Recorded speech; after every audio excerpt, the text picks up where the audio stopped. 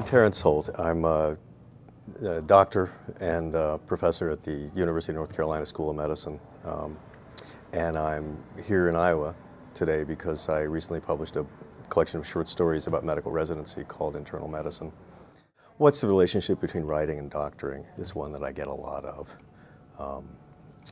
And, you know, they're both, you can think of it a couple of different ways. One is that they're both interpretive practices, interpretive practices which result in some kind of action.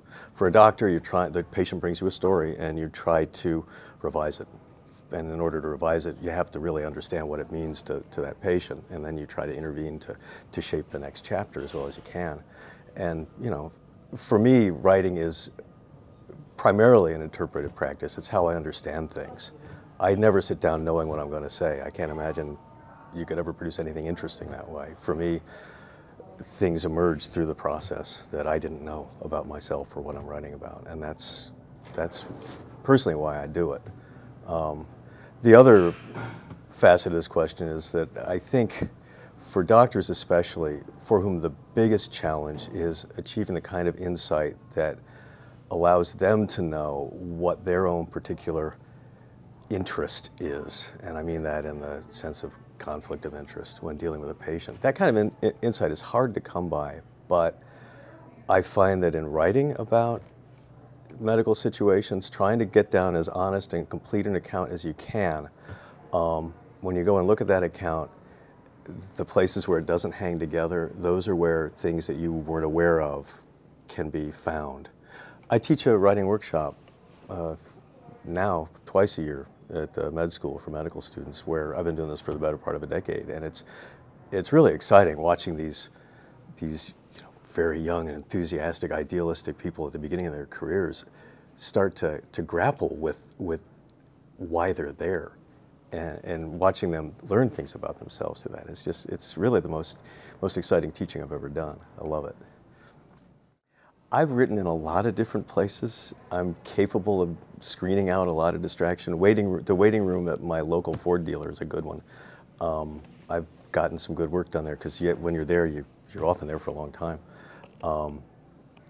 But ideally, and sometimes I achieve this, it's really early in the morning before anybody else is awake.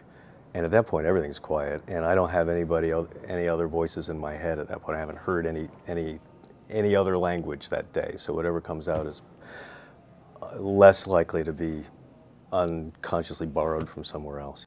From time to time, there are certain texts I'll return to if I'm feeling like I need to get in touch with whatever it was that at one point made me think that writing was something I could do. I'm really fond of the Lattimore translation of the Odyssey. That one just sucks me back again and again. You know, I don't like modifiers all that much. I mean, a modifier is a confession of failure to some extent, but you know, I try to pair every story. I mean, a short story is the form in which there can be no wasted gesture.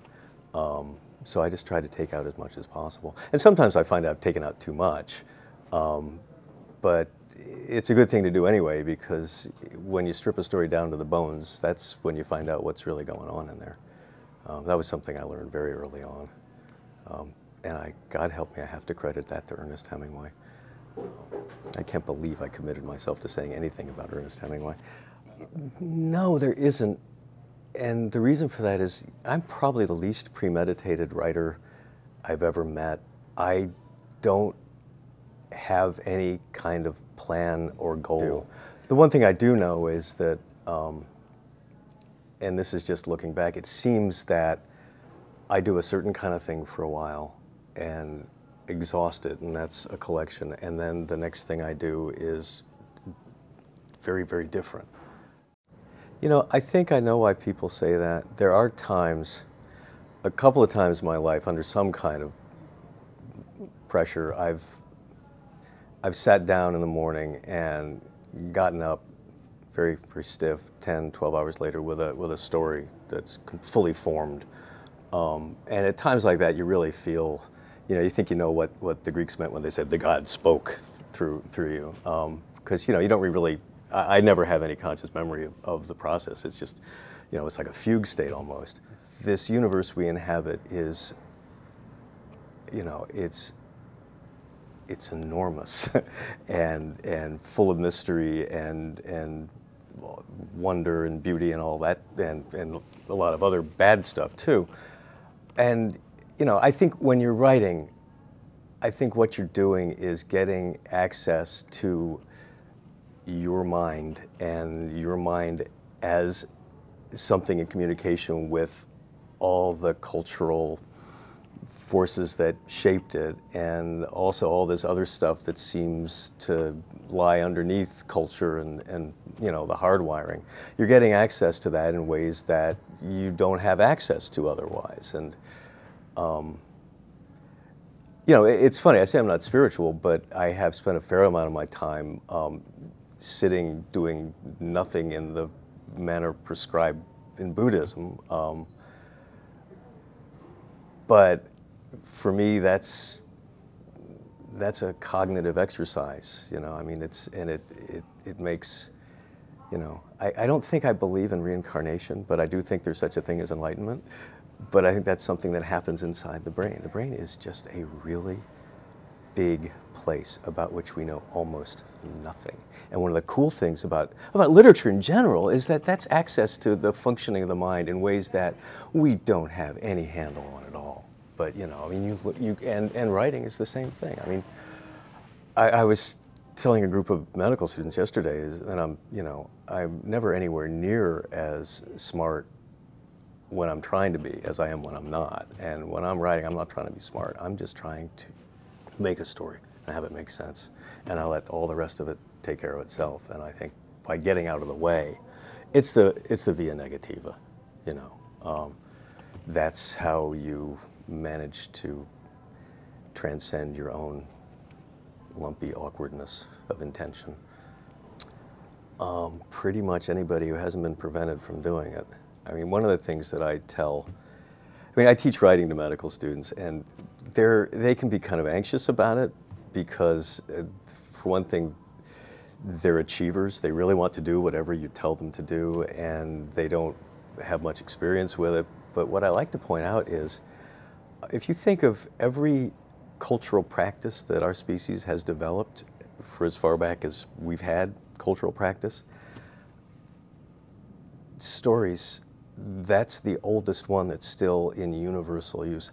There are no fires burning in this room. I don't see people, you know, killing each other or doing the other ancient professions in this room, but there's storytelling going on in this room. And, you know, that's how, there must be something wired in us that makes that such a powerful way of understanding and building a shared understanding of who we are and what we're doing here.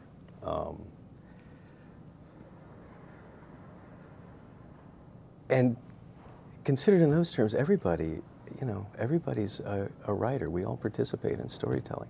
Some of us, for reasons I don't fully understand, which is putting it mildly, go to the extreme of writing it down, which is really, you know, narcissistic and you know, egocentric thing to do. I mean, it's, if you think about stories as they, you know, why they matter to us, it's very much a communal activity, and it's quite odd that it has become, probably thanks to the technology of writing, as that's evolved, it's become a very idiosyncratic and individual act that then finds its way out into the public, and with odd results like somebody like me sitting here being filmed.